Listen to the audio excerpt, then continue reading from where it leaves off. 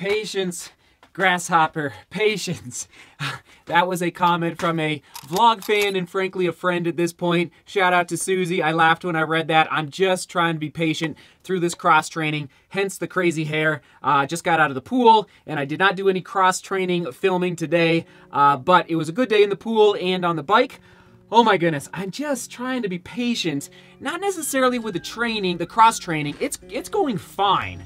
It's I want to make great vlogs for you, and I'm just like, we're 2 weeks in now to maintaining a daily running vlog on this channel every single day on crutches. And I feel like I'm pulling it off, but I want to create such great content for all of you.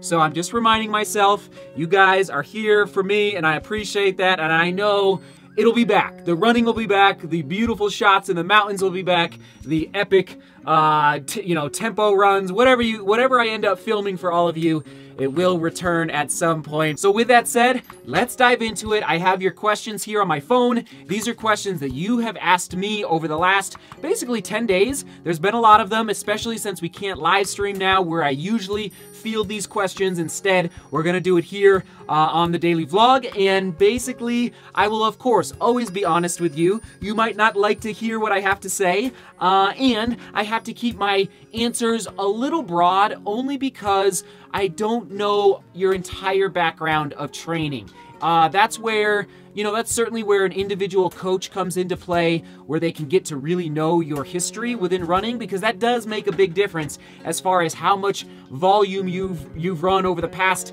not just the past 12 months, but frankly over the past 3 years, 5 years, 10 years, your experience with different intensity levels of training. So with these answers that I'm about to give, I will do my best to be specific, but also keeping in mind I don't know your entire history. All right, let's dive in. And yes, we are gonna talk about 5Ks, half marathons, marathons. There's ultras. There's a lot going on here. Let's just go for it. Come on, where's the first one here? All right, this is from Matthew. Matthew asks, hey Seth, I'm about to be a sophomore in high school and these are my best times for different distances. 5:21 in the mile, 11:37 in the 2 mile, and 19:46.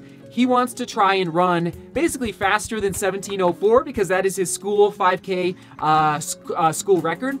So he asked, could you give me some tips to help me get faster? For example, how often I need to practice and the type of workouts I need to do and how far I need to run. Matthew. So Matthew, great question. And we will be talking more about this in the series of 5K videos that I'm about to create for all of you. Remember, I announced that yesterday, but I will help Matthew as best I can right now.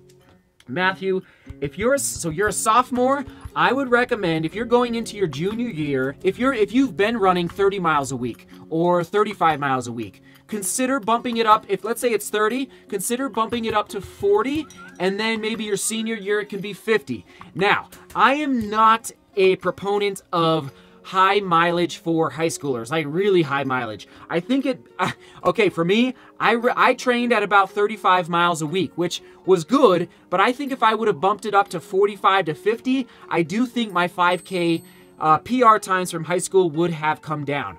I would also recommend, Matthew, starting your summer training not in early June, not in late May. I lean toward the mid-June to late June time frame. And I'm going to talk more about this in those 5K videos I'll be creating. And then I would not train every day of the week.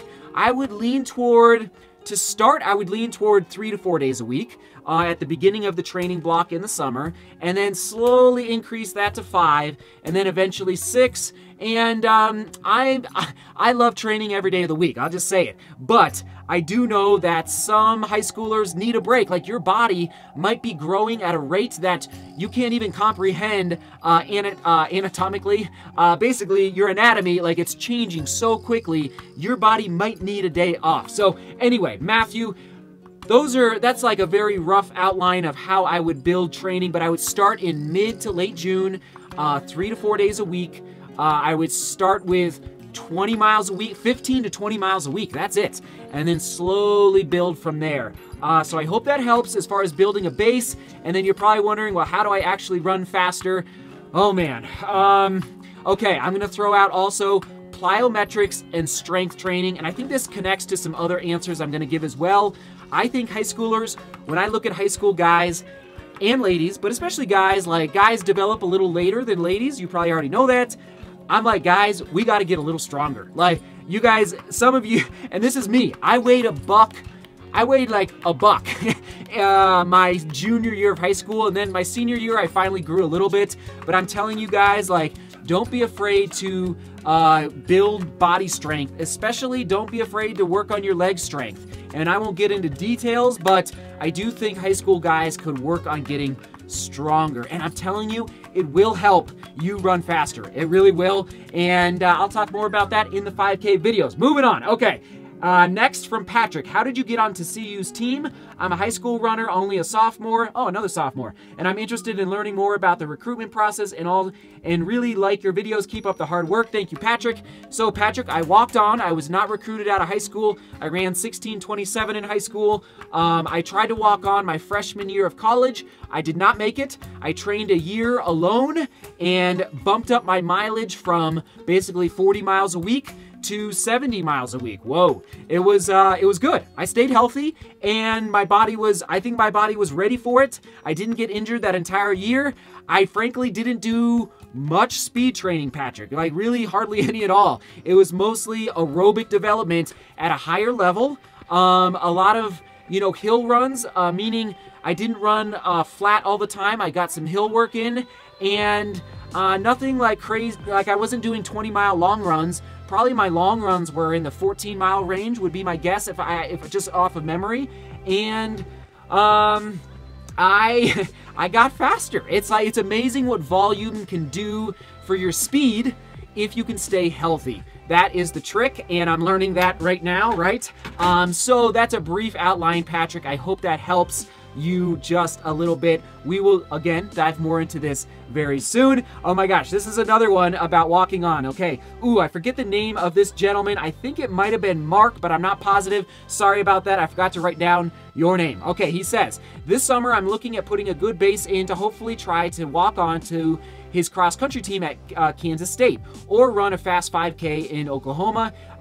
He'll be starting by his base building phase and peaking around 60 miles per week, but I was wondering what sort of 5K, 10K workouts you might recommend me to throw in once I start getting into late July and August in order to tune up for tryouts or a road 5K. I will be running tempo runs weekly by the end of my base phase, but what else would you recommend me to throw in later in my training block to specify my training? Great question, and I'm not sure what distance. So for me, to walk onto the CU cross country team, you have to race an 8K, which is basically just over 5 miles approximately.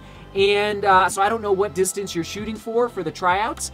I wrote back to him and said I would recommend shooting for that 70 to 75 miles a week. Again, listening to your body. I don't know your entire history, but that 70 to 75 miles a week, it's amazing what kind of fitness you can gain and stay healthy at that volume level if you have a history of staying healthy. But okay, I wrote back also, I really love 6x1K with starting out at 2-minute rest, but then eventually dropping it down to 90-second rest. That's 6x1K on grass, not on a track, not on dirt, on grass. Now, especially if your cross-country course is grass, or if you're racing a lot on golf courses, grass is hard to run on. And if the grass can have, so find a good park. If you can get access to a golf course, great. But rolling grass hills is really challenging. It might not, and it's good for your body so that you're not pounding pavement, you're not pounding even dirt roads that are really packed down. It's not pavement, but it can be pretty close to pavement if it's a dirt road that's really packed down. So I'm a big fan of rolling grass hills, 6x1K eventually. Like, you have to build up to it, but if you can hit a solid 6x1K workout with, again, 90-second rest, maybe 2 minutes, depending on where you're at in your building phase, yes, that would be my recommendation. Also, I'm a big fan of like 12x300. You can just measure it off on grass or a gravel road. 12x300, just getting that turnover going. So with a 100-meter jog. I'll add that as well. So good question, and keep me updated. I apologize that I don't remember. I think that was Matthew. I think that question was from Matthew. Okay, and moving on to a question from Scott, who is getting ready for a fall half marathon. He wants to run faster in the fall. He asks, should I run faster on shorter distances or run long distances at a comfortable pace? I have not really done threshold or tempo runs in his training. And Scott, definitely, I'm a big fan of tempo runs, but not before you build your aerobic base first. As I said, oh man, I'll try and find the vlog. If I find it, it'll pop out in the upper right-hand corner. Basically, oh yeah, it's a vlog titled Build Your Aerobic Engine First. Go watch that. I explain this in great detail, where I like to build a bigger base. So imagine the pyramids over in Egypt. The bigger the base, the taller the peak, or the taller the pyramid you can build. If the top of that pyramid is getting to the starting line as fit as possible, the bigger your aerobic base, the taller you can build your pyramid, meaning the faster you can run on race day. So Scott, I'm actually just going to say to everybody, go watch that vlog upper right hand corner, and it will really go into detail on that answer. Good question, Scott. Okay, and moving on to the next question, here we go. And again, I didn't write down the name. This gentleman or lady asks, I explain the concept of a training cycle or training block and when you should have a prolonged period of rest. Oh, I actually already made another vlog about this. Go click on this card, upper right-hand corner. So my thesis is that in a calendar year, I'll just outline very briefly. In a calendar year, you can have 3 to 4 training blocks in a calendar year. Personally, I think one of the reasons I'm injured right now is because this current training block was just a little too long. And I'm going to go into detail maybe tomorrow as to why I think I got injured and what shoes contributed to my injury. But 3 to 4 training blocks per calendar year. And I always like to take 2 weeks off around Christmas. And then after a training block, so let's say if you start in January, the end of your first training block would be January, February, March, late March, early April. I always like to take 7 to 10 days, maybe 14 days if you're really tired after a peak race. So that's my short answer. Go watch that vlog, upper right-hand corner. I go into great detail about that. All right, moving on. Here we go. This is from Pre. Hey, Seth. I run distance in high school and I have trouble with motivating myself to go on runs alone in order to build an aerobic base. How do you motivate yourself to go on runs alone? So this is a little different. It's not as much, it's more focused on mental. Pre, good question. It is connected to training though. And I wrote back to Pre, like, make sure you are writing down specific goals. That is really key. Know your why in your training and why you are shooting for a particular race. For me, my motivation was very, very high for Cleveland. It still is very high, but obviously the injury is making me reevaluate everything. But Pre, that is my short answer. If you want to learn more about mental toughness, again, upper right-hand corner. There you go. Okay, moving on. This is from Gasper, and I believe he's from Slovenia. That is correct. He's 16 years old, and he's already getting ready to race a 50K. Congrats, Gasper. That's a long ways for a 16-year-old, but I commend you if you can stay healthy and get after it. And he just ran his first half marathon in 1:47, an hour and 47 minutes, so that's really solid. And he's basically looking for tips. So, Gasper, I am just going to caution you. I think it's okay that you're shooting for a 50. Okay, no, I'm actually going to say be careful. Jumping from a half marathon to a 50K is a big jump. I just want you to stay healthy. And you're 16 years old. Don't hesitate to, like, it's okay. I'm not going to say don't race the 50K, but if you just really, really monitor how your body is feeling. Because if you want to, running a 50K and racing a 50K is totally, you could probably go out and finish a 50K tomorrow. But as far as being ready to race it, it will beat your body up. The training will beat your body up, and the racing will definitely beat your body up. You got to make sure that you're really honed in to how your body is feeling. Now, let's say that you can stay healthy. I would recommend really mixing in, and I don't know what type of 50K you're racing. Does it have a lot of vertical? Is it flatter? I don't know. But I would recommend mixing in quite a bit of hill work into your training. Don't necessarily go out and run, 100 miles a week or 160 kilometers a week. I would focus more on making sure your legs are strong. Again, you can do that in different ways. Hill running, and I'm not saying hill repeats, hill running. So continuous hill run, and it doesn't have to be big mountains. It can be rolling hills. It's amazing how much rolling hills can add to your leg strength. So also plyometrics or going to a gym and doing squats, deadlifts. Again, I don't know your background. If you don't know how to do those, don't go do them. Make sure you find a professional or somebody who really knows how to help you in the gym. But I'm a big fan of not necessarily big, crazy volume for 50Ks, 50 milers, but instead leg strength. So that's my tip. I don't want to discourage you. I just want to caution you that I've been down that road and it can be daunting physically on the body. But I'm here for you. Keep asking questions, Gasper. I got your back. All right, moving on here to Mark. He asks, "Hi, Seth. I find I get my fastest improvements doing hard intervals, fartleks, and tempo runs. I base my improvements by race results, but I believe I don't have a good aerobic engine. Over the winter, he's been doing longer, slower runs. How do you know if you are building a good aerobic base?" So I would say, Mark, if you want to figure out if your aerobic base is getting better, I would recommend don't do interval work, don't do tempo work, and basically do let's say a